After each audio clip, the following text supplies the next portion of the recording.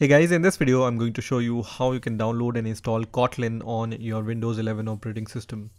So first of all, Kotlin requires Java for its functioning. So first you need to install Java. So let's see how we can install Java, and then we are going to see how we can install Kotlin.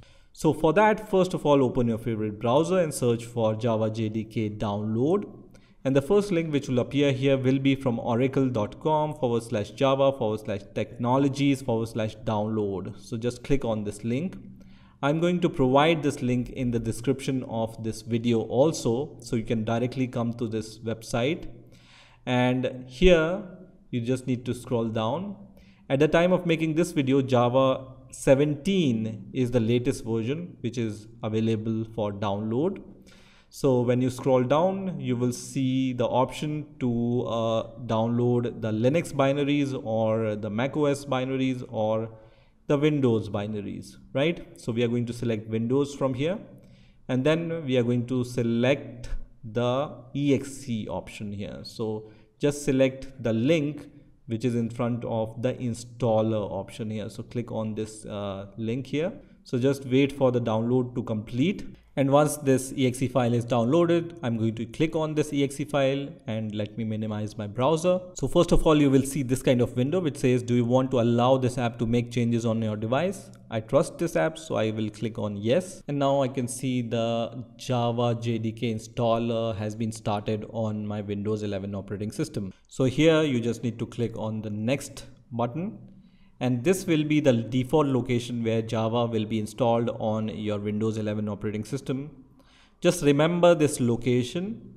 So by default, it's installed in C, then program files, then it's going to create a Java directory in program files folder.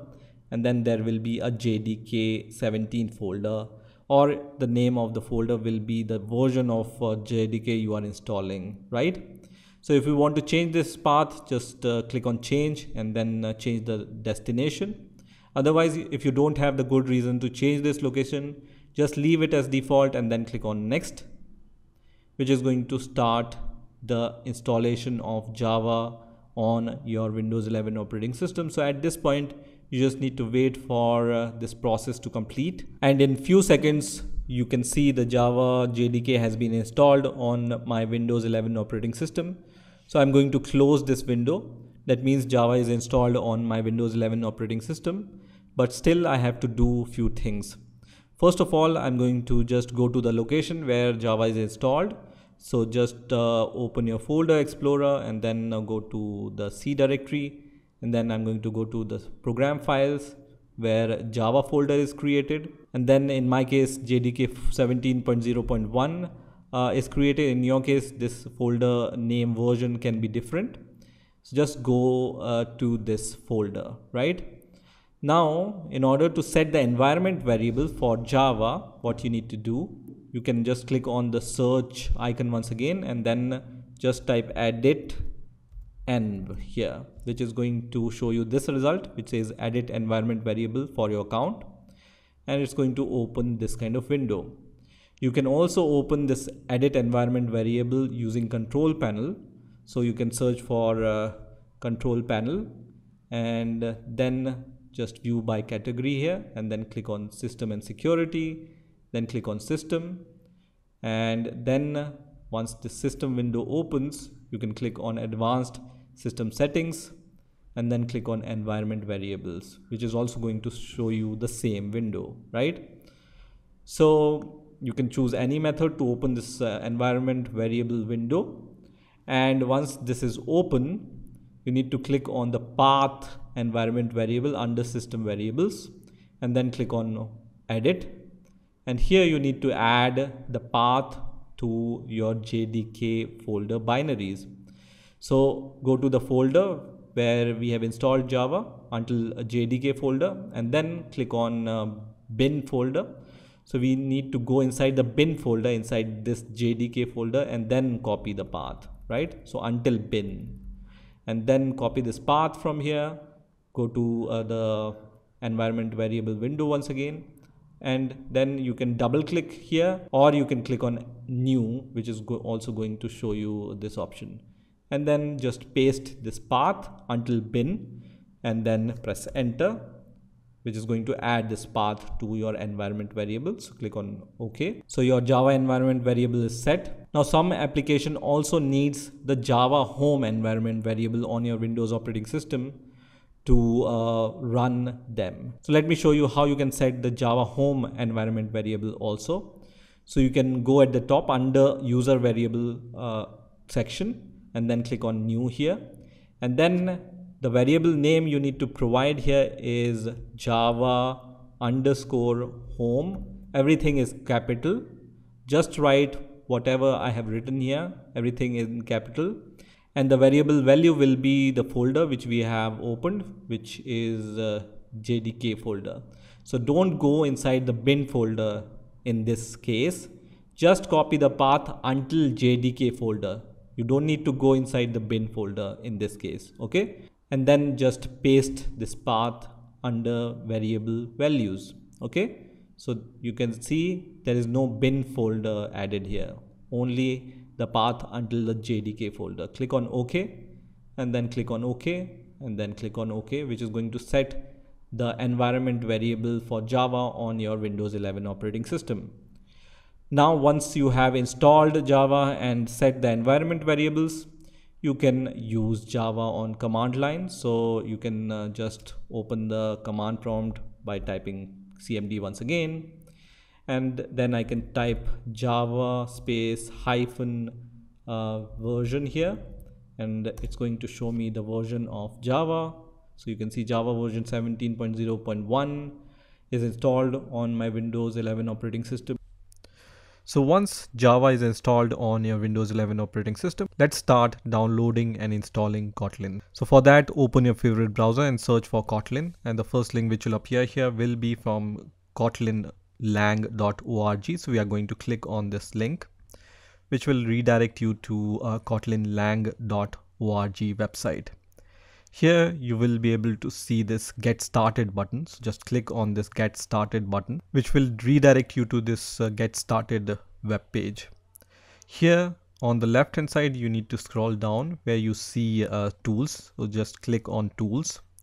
And here we want to download the compiler from here. And then under compiler, just click on command line compiler. So once you click on compiler, you will be able to see the compiler options here also, but you can also read this warning which says you don't really require this command line compiler in order to start using Kotlin. You can directly install IntelliJ IDEA or Android Studio and start programming Kotlin on these two IDE. And I have also created a video about installing and using Kotlin with IntelliJ IDEA. So I will put the link in the description. If you are interested, you can watch that video also. In this video, we want to download the command line compiler, right? So here you're going to click on GitHub releases link here. And on this GitHub page, just scroll down. You can see the latest version at the time of making this video is 1.6.10. This can change in future. And when you will scroll down here, you will be able to see all the links to download Kotlin. So I'm going to click on the first link, which is Kotlin compiler 1.6.10.zip file, which is around 67 megabyte file. So once this zip file is downloaded, I'm going to go to the location where it's downloaded. You can see it's downloaded here. So first of all, I want to extract this file. So I'm going to right click here, and then I'm going to click on extract all, which is going to extract this file. First of all, I'm going to extract it in the same folder, and then I'm going to move the extracted folder. So now you can see this folder has been extracted. So let me close this. This is the folder which is extracted. And here you will be able to see Kotlin C, which stands for Kotlin compiler. And here you will be able to see few files, right? So what I'm going to do is I'm going to move this Kotlin C folder, which is inside my Kotlin compiler directory. So let me just cut it from here and let me go to the C directory.